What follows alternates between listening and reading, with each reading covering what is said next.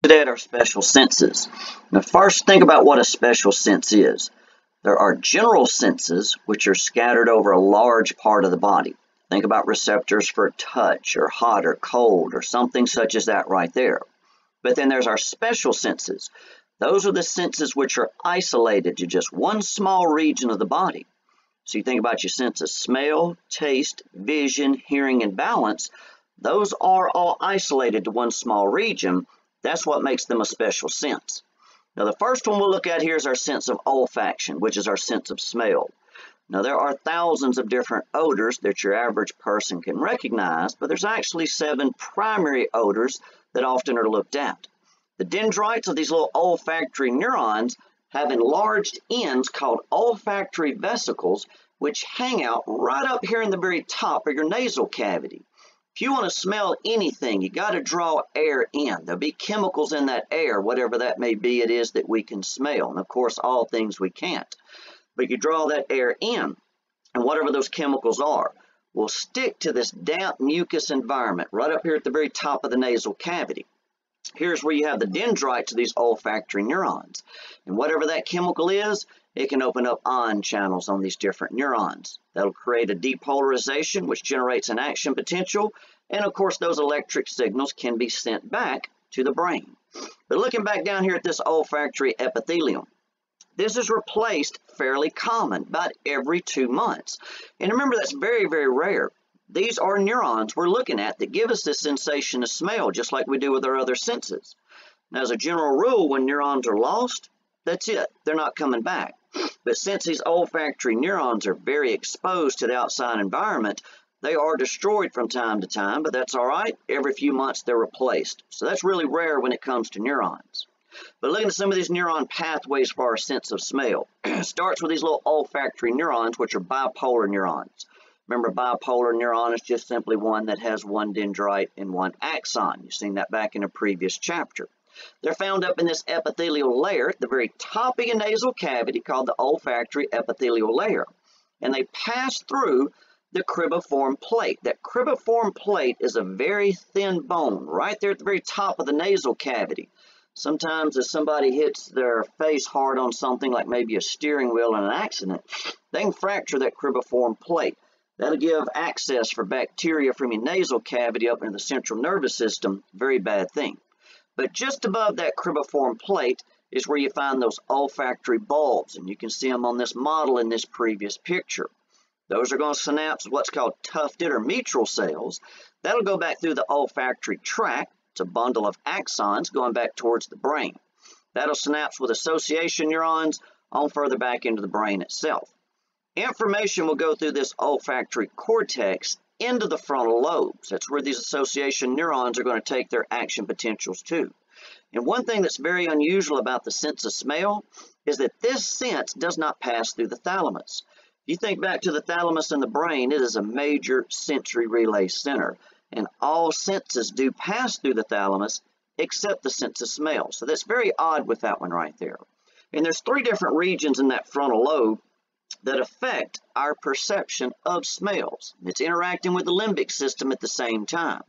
Well, there's a lateral olfactory area that's involved with our conscious perception of the smell, so that actually gives us the ability to sense it. There's the medial olfactory area, which gives us visceral and emotional reactions to odors. Maybe you smell something that's rotten or really bad, and you might get a bit of a sick feeling in your stomach. That's what's meant by a visceral response. And then there's an intermediate area, which can modify this incoming information. Anosmia is a term that means a lack of a sense of smell for whatever reason. Sometimes that's simple as you getting a cold. You get a big buildup of mucus in your nasal cavity. Those chemicals may not get to these sensory neurons. You may not be able to smell anything. And a smell we're all familiar with is material called methylmercaptan. That's what they put in natural gas so we can detect it. Otherwise, we wouldn't know when it was in the environment around us. So let's move on to our sense of taste. Another special sense right here. These are associated with taste buds located primarily on the surface of the tongue on these structures called papillae. So the surface of our tongue is covered with these papillae, and there's 4 different types of papillae. The first one here, the valate, are the largest but also the least numerous. There might be about 8 to 12 of these on your tongue, and they're found towards the rear of it, about 2/3 back. They'll be in sort of a U shape, so sort of towards the back there. Then there's the fungiform type of papillae. These have a bit of a mushroom shape. You look at these with a light microscope. These are scattered all over the surface of the tongue, and if you get up close to a mirror and look at your tongue and see small red dots, that's the fungiform. There's also another called foliate. Notice how that word sounds a little like foliage because these are leaf-shaped. Think about how an oak leaf looks, and that is how these look. You actually could see them. These right here are very sensitive, and they decrease in number as we get older. Just another thing we'll lose with aging. But lastly, with the papillae, we have the filiform. Now they tell you these are filament shaped. Good name for them. They're shaped about like a straw or a pipe. And even though these are the most numerous of all the papillae, these don't have any taste buds associated with them. Now looking back at these taste buds, these are the sensory receptors for our sense of taste, whatever that may be. And we'll look at some major senses of taste here in just a second. But all these little taste buds and cells have microvilli on their surface called gustatory hairs that extend out into these taste pores. And just like the neurons associated with our sense of smell, these are very exposed to the outside environment. They get damaged, so they get lost. And these will be replaced about every 10 days. And again, that's very odd with neurons. Generally, you can't replace them, but with sense of smell and taste, those you can. And if you think about how much these could be damaged, all the hot things we put in our oral cavity and hard things we chew on, makes sense they could get damaged and destroyed, so we need to be able to replace these. But when it comes to taste, there's 5 primary tastes. First one we'll mention here is sour. Now, most of the receptors for the sour taste are found laterally on the tongue to the outside edges. Then there's salty. These have a low sensitivity, just like sweet does, but that's probably because we put some of these salty things into the oral cavity. They don't need to be sensitive. This sodium ion enters these little sensory receptors. You'll get a depolarization and generate an action potential. Then there's bitter. And of all our taste, bitter is the strongest of them all. This one has the highest sensitivity. And the reason being, plants, which have poisons in them called alkaloids, have a bitter taste.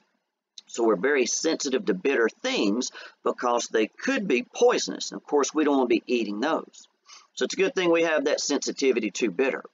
Then there's sweet. Of course, this is all about the sugars and the carbs. We have a low sensitivity to these. And then the last one is umami. That's a Japanese word that means savory and basically refers to things like meats that we eat. Remember, those proteins are assemblies of amino acids, so these receptors are sensitive to those amino acids. And many things affect our sense of taste. Think about texture. You may not like something which is maybe very slimy if you were to eat it, or some people like their ham very thick, some thin. Just depends on the texture of it as to how they like it. Maybe more one way, less another. Temperature. A lot of people like their coffee hot and a lot of other drinks cold. So temperature seems to affect taste in some way. And taste, just like smell, has a very rapid adaptation. In other words, it lessens quickly. At first it can be very strong, then it tends to go away.